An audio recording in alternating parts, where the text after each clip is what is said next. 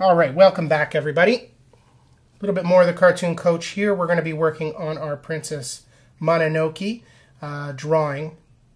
Now let's get right into my favorite part of drawing, which is always the face, the most expressive part.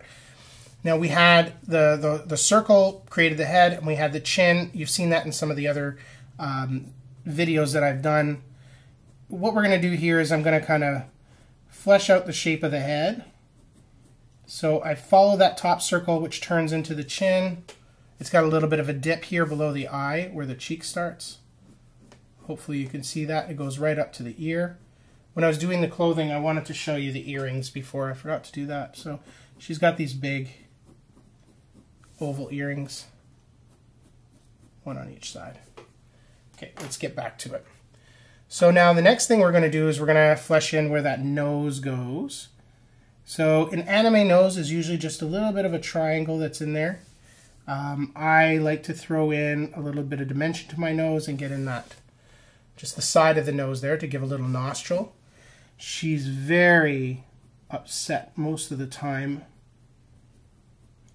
and maybe that's a bit of a big mouth for her.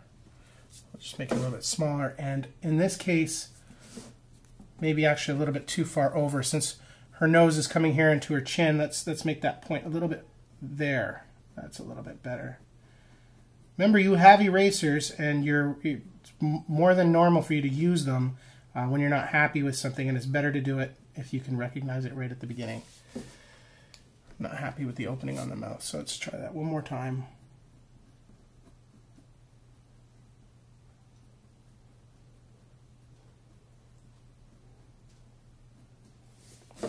All right, so she's ready to go. Next, we're going to get in those eyebrows. I'm going to put a little furl in her eyebrow and one on this side as well.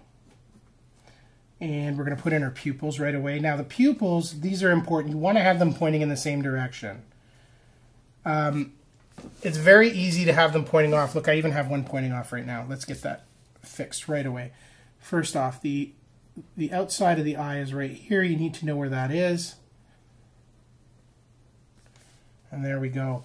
Now it's important that they're both looking in the same direction. If they're not looking in the same direction, your character is going to look like perhaps they've got some sort of they've been hit in the head or something like that.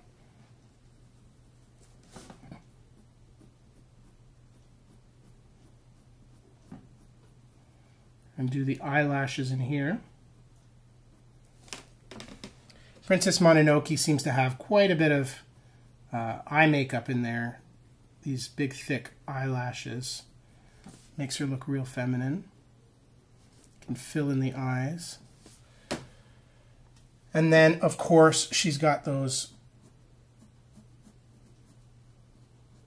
triangles coming down. And then one here on her forehead. Okay, so I'm happy with that to start. Let's throw in her neck. It's right there, and of course the inside of her ear, which is, I've gone over that before in a previous tutorial, where it's just, you just want to show the opening by doing this kind of shape. And that works. Next we got the neck that went in, and we have our shoulders here. Now here's an important thing I want to show you. These lines make everything, especially when you're drawing a woman. The shoulders are connected by this line that comes in. It's called a sternum. And if you just draw in a very faint line where that sternum is, like this, it's almost like they connect here at the center of the chest. You really get that feeling. That touch your below your neck right there. You're going to feel that bone. And that is a piece of the drawing that should absolutely be there. You get the shoulder in. Now let's create these pipes for the arms, these pipes that come down. Now, Mononoke is quite a muscular princess. She's no Disney princess, that's for sure. So we like to draw her as such. I mean, she lives in the woods among the wolves. She's going to have some muscle with her. So you just create a bit of a muscle, and look at your own arm. Even if you don't have a lot of muscle on your arm, you could still see the shape that's there and exaggerate it a little bit for her arm. And there we go. And then that comes in there. Next, we'll do the other shoulder. Now, even if the shoulder is going to be hidden by this piece of clothing here, I still want to get it in there because I want my drawing to be correct. And it's very easy to get it. It looks like the arm is coming off of nothing because you didn't include the shoulder that attaches it to the body. Like, you might miss this armpit area here. And that's important to have in there. You know, you don't have to have great knowledge of anatomy to be able to draw these characters properly, but it doesn't hurt to look at other drawing books. You can look up books by Tom Bancroft. You can look up books by Ben Caldwell. Even Reg Hart books have quite a bit in it that are very good, although I would recommend those for younger students. But definitely Tom Bancroft, if you can find his books, Character Mentor, and as well Creating Characters with Personality. I'm going to go over hands another time. Right now I'm just going to flesh the hands in. And if you can follow along with what I'm doing, then that's wonderful. Hands are a tough one for a lot of you. And like I said, I still sometimes have to work them out. I'm happy with that. Just her raising her fist. Ah! She's ready to fight, so that's good. I put this hand up a little bit too high earlier. You can see by the proportion, right? I don't want to go too much higher than this with the wrist. And I don't want her to have a giant hand either. So I'm going to actually take that all out of there. And I'm going to create the hand off of here.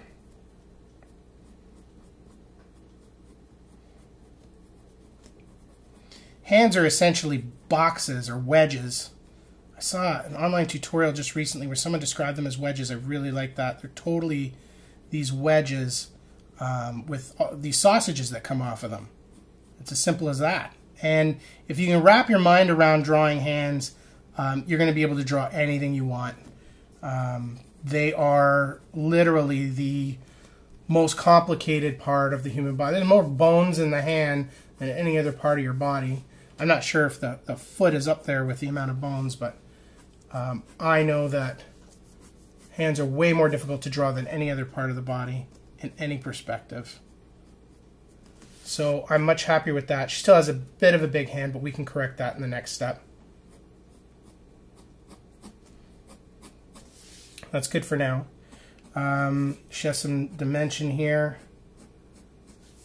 It's coming down.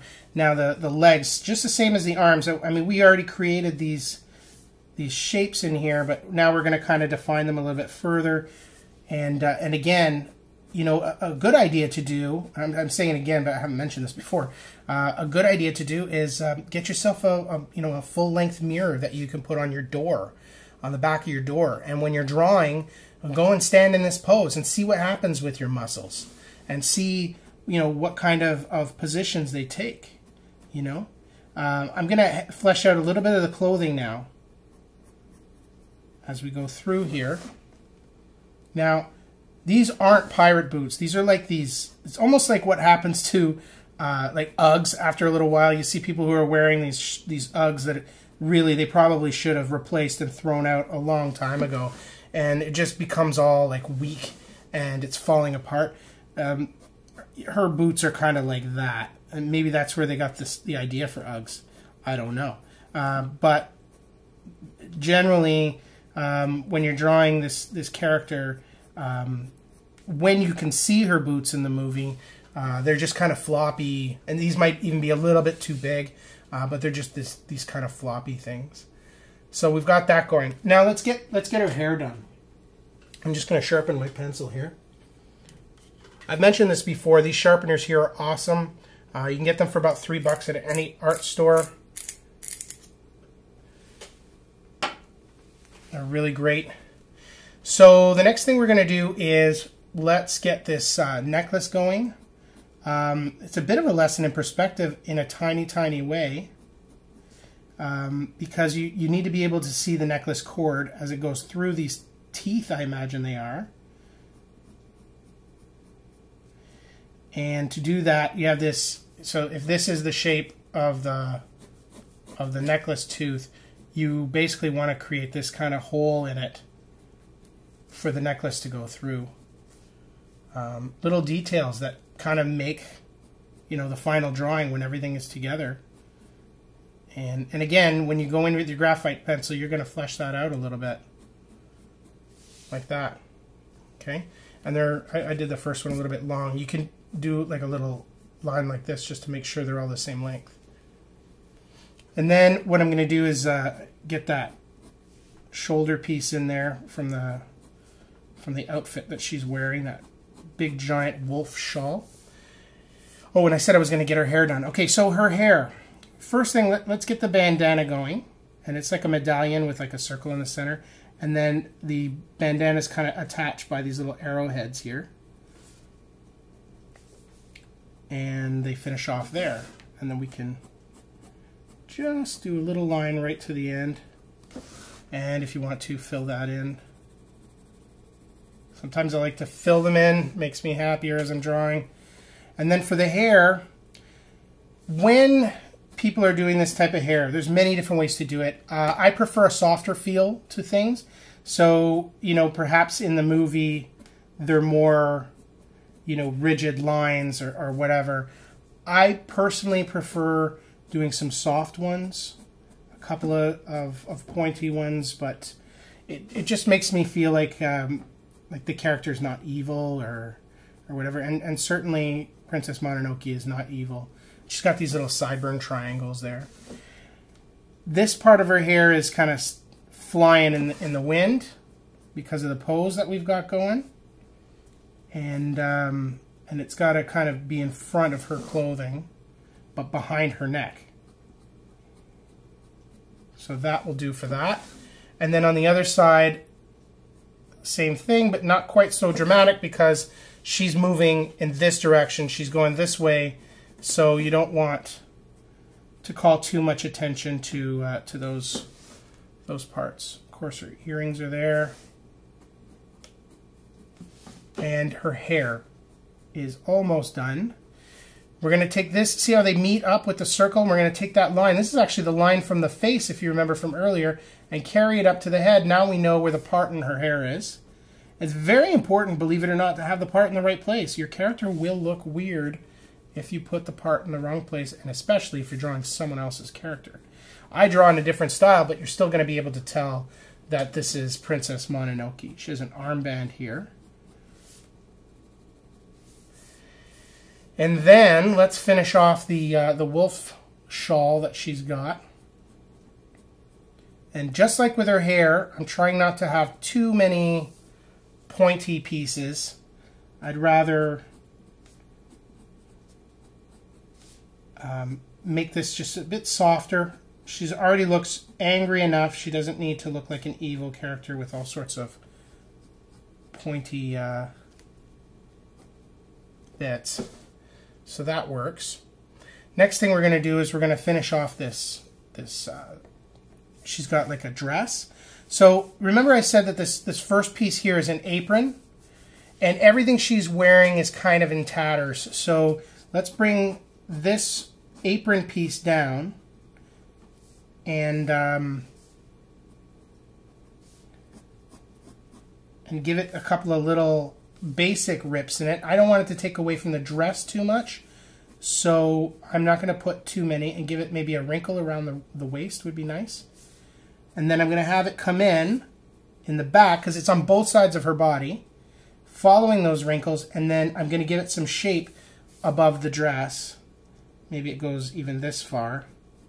And I'm going to fill that in now just so I don't confuse it with the dress when I'm drawing it in.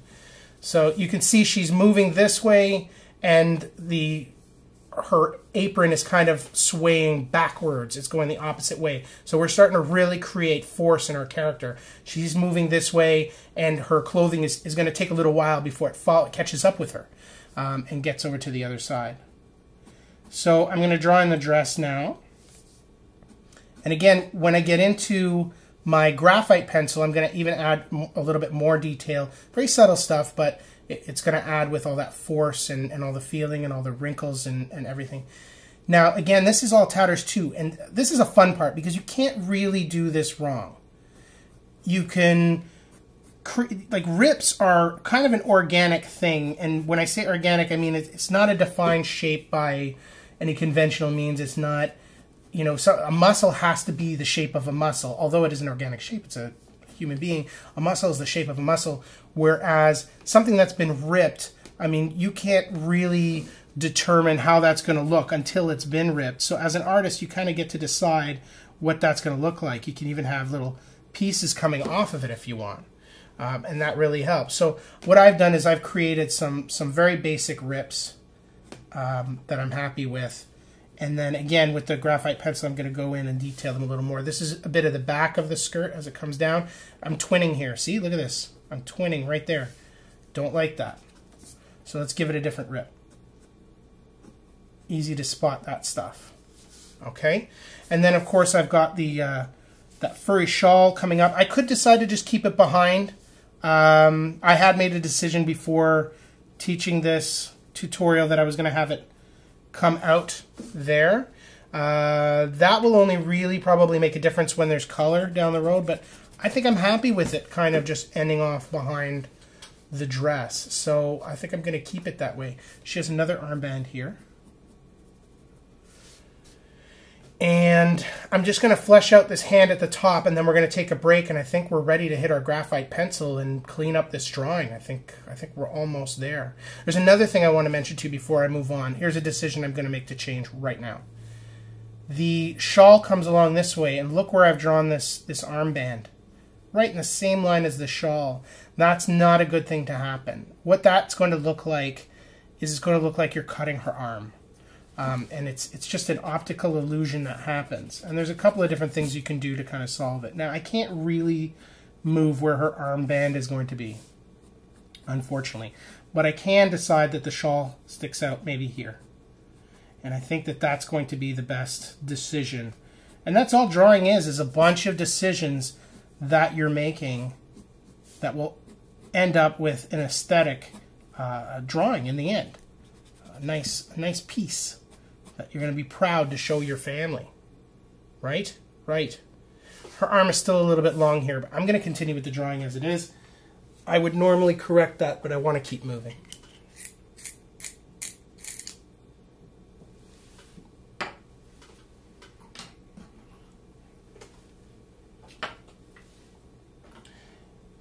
Before I continue with the graphite pencil, I'd mentioned that I wanted to fix her hand at the top. So let's do that. First thing I'm going to do is I'm going to start by getting the hilt of this knife. The hilt is the back piece of it. Very often they're decorated quite well. And then her hand follows through this way. Comes through, and we have the thumb. There's the inside of the hand. Inside knuckles. And then we have the baby finger. And then the other fingers follow suit. And that will do, donkey. That's a Shrek reference. And let's get that knife in there. And you know what? It's got these little arrows that go the opposite way of the knife. Whoops, opposite way of the knife. I'm doing it the same way as the knife. Here we go. Like that. Pointing towards the hand. All right. Now let's continue with our graphite pencil. Graphite pencils are great. You want to get yourself a nice soft one for when you're finishing out a drawing. They go HB, or if you go into the H's, they're the hardest, the B's are the softest, HB is right in between. So I like to go between a 2B and a 4B. Today I'm going to be using a 4B just because it's going to show up a lot darker as I go quickly on the camera. Before I do this, I know I keep stopping like that and doing stuff, but I do that when I draw. I'm going to take these, her makeup, the arrow, the red marks on her face, and I have a red pencil, so I'm going to use it. It makes me more excited to draw this drawing when they're in there. Love it. There they are. All right.